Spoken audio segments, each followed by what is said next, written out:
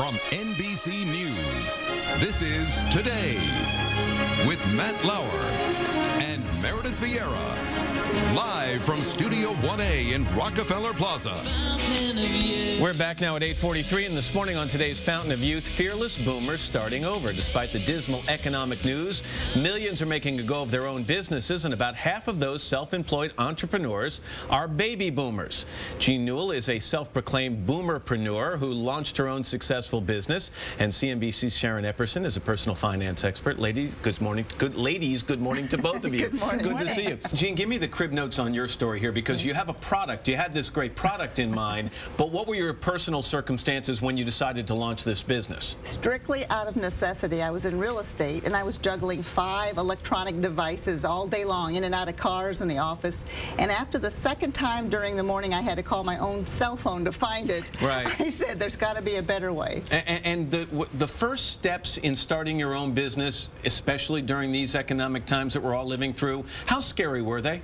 Very scary. But then what alternatives do you have? I'm almost 62 years old, and I found out that it's very difficult finding another career. You created this utility pouch, and you've since gone on to another generation of them. How did you fund the initial enterprise?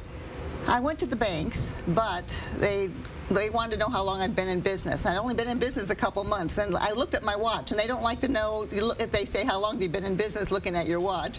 So I had to self-fund by going with a home equity loan. And was that a nerve-wracking thing for you? Yes, it was. Jean, you got a big break. You took your product, and QVC accepted your product. Yes, that's like a business in a bottle right there. All of a sudden, you're launched.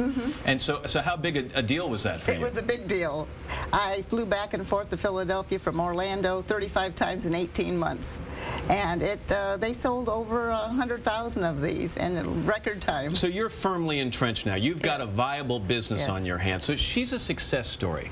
But let's not ignore the fact that for every Jean, there is a Joan or someone else or a Joe who tries to start a business and it simply doesn't make it.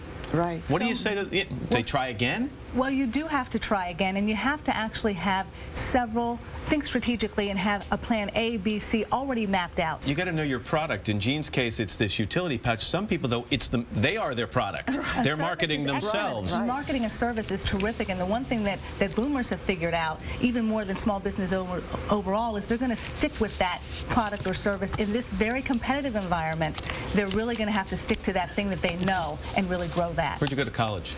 Southern Illinois University. I can't even say it. Yeah, they must be proud of you, though. That's great. Congratulations on the business. Jean, thanks very much. Sharon, thank you as well.